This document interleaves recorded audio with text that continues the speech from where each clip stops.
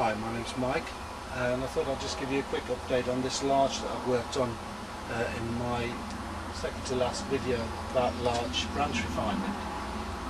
The tree has now had its second trim since we've done the work on there, so the small shoots like these were pinched back to give me more budding at the back of the branches. As you can see, it's quite a sizable tree, so the wiring took a bit longer than I anticipated, and I've taken a few decisions, as you remember, on the day to refine the overall style of the tree. One of them was to remove this branch in here, which was a large branch that sort of was really a back branch but was grown as a side branch. That's been replaced with this branch that's been brought down slightly further. I'll give you a quick 360 spin of the tree so you can see the stage it's at now. Now at the back here, again, I had to remove a branch that was directly opposing another branch, so that's left me with a bit of a gap here. But there is a branch in the top here that will be trained to fill this gap in due course. It'll probably take a year or so to fill that gap.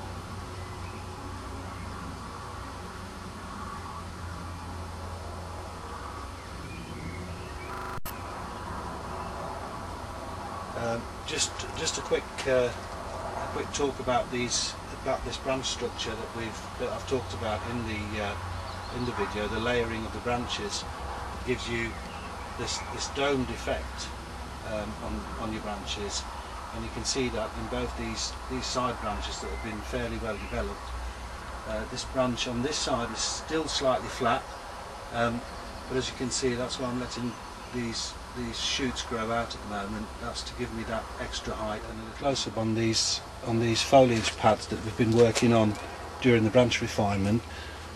As you can see, if I rotate the tree, you can see that those branches are actually following a line that gives them a domed effect, and as the tree is viewed from the front, you can actually see through the branches into the branch structure.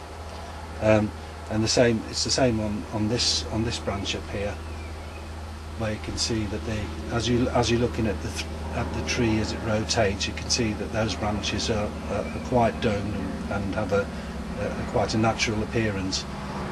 In contrast to this, on this side the branches are still fairly flat and they don't give you that natural looking effect yet, but that's something that I'm working on over the next couple of years on this tree.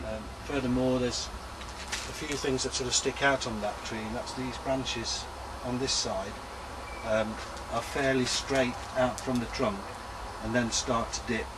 So this year, maybe a bit later in the year, probably about June, July time, I will make a saw cut here and actually bring the whole branch down. So this straight piece will actually be angled straight from the trunk coming downwards, and same on this one, because they're the two that really don't quite fit with the image of the tree as it stands. Another thing that probably needs to be done is just develop this little apex on this secondary branch, on this secondary trunk, to give me a bit more refinement in that. But again, there's still a couple of years left to go on this tree until it's in the final stages. So thanks for watching, and hope to see you again. Cheers, bye.